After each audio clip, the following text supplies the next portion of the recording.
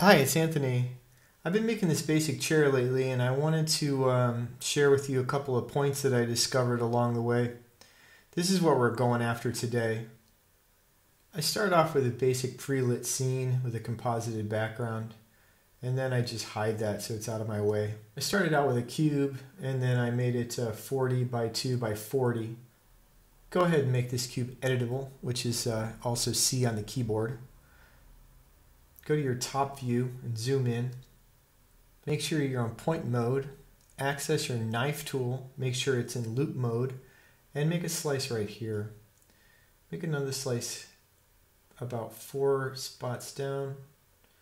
And then 1 up from the bottom. And then 4 up from that. And just do that all the way around. These are going to be the legs. 1, 2, 3, 4. Okay. Alright, now let's spin up so you can see the bottom pretty good. Take the live selection tool, polygon selection mode. Make sure select only visible elements is checked and select each of the 4 squares. Access the extrude inner, start your extrude, and then just come over to the offset and put it to 0.2. Go to extrude those out, and then just set the offset to 40. Spin up here so we can see the bottom of each of those legs. Get your rectangle selection tool, select the bottom, grab your scale tool and scale that in. That's looking good at 2.5. So we're just going to punch in 2.5 into the size and press apply. We're going to do that to all 4 legs. And you can just 2.5 tab and press return for apply. 2.5 tab, return, 2.5 tab and apply. Let's spin up to the top and grab these 2 squares. Access your extrude inner tool, and the 0.2 is already set, so just go for new transform. Access your extrude tool, and let's extrude that out 50 centimeters and press new transform. Let's move down so we can see the tops there. We're going to squeeze those tops together, so T on the keyboard is your transform scale tool, and just push that in, and we're going to want to just say that's 2 centimeters and then press apply. Access your construction view, zoom in, and then make sure only select visible elements is unchecked, and grab the top points of this upright, and then just pull it over 2 grid spaces. Grab the other one and slide it over 2 grid spaces as well. Let's go back and see what we got. Great. Grab your live selection tool and then the polygon selection mode. Grab all these sides up here and access your bevel tool and just pull that out a little bit, and we're just going to punch in 0.1 and 0.1. And then we'll go down and do the same thing to the legs. Grab all the sides of all those legs. And then you go back to bevel, and it's already set, so just do new transform. Oops, undo that. Okay, let's do the same thing to the face. So grab the face, go to loop selection mode, select all the way around. Let's go to bevel, put in 0.1 and 0.1. And then click new transform. Alright, so that's looking pretty good. Let's name that seat. So what we'll want to do now is create the cross braces. So let's make a cube. And we'll just make it 2 by 2 by 2 right now. Pull that up so we can see it in our projection viewports. Let's adjust the size, make it 6 tall, make it as wide as the legs, pull it up into place. Put this first one as the back. Let's duplicate that cube, pull that one forward. Let's duplicate both of those, rotate those around. Select all of these and let's put a fillet on them, like 0.2 and with 3 subdivisions. And let's duplicate all 4 of those and pull those down. Adjust the dimensions a little bit, make those a little thinner, and then pull those these front two down. Let's make a copy of this first cube and pull it up. And let's get where we can see, and then pull it out and up. Be sure to use the axis. Let's zoom in so we can see better. Duplicate that and pull it down. And then we just want to kind of eyeball an equidistant dimension, so just kind of see where that one is. That's the line there, so pull it down.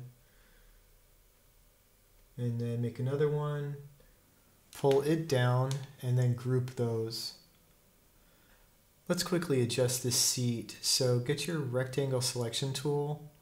Make sure that select only visible is unchecked. Select those points on top and push the back of the seat back until it looks about right.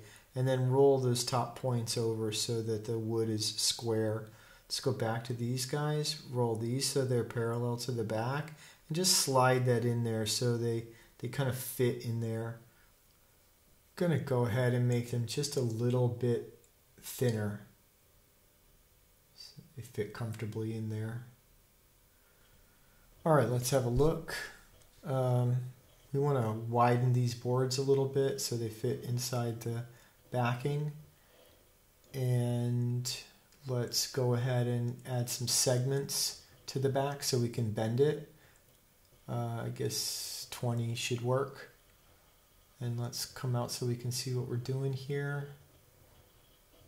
Alright, I think everything's okay. Let's make these cubes editable. Alright, let's square this up a little bit so we can see what we're doing. Let's get your live selection tool, go into polygon mode. Make sure only selected visible elements is unchecked, and select everything straight up the middle. Go to options, soft selection, and then go to the soft selection attributes. Make this 40. Make it 30. Get where you can see and push that out. Just a little bit. Don't worry that it's coming out of the chair. We'll fix that. Go back to options, go back to normal mode, deselect everything, and let's slide these back into the chair.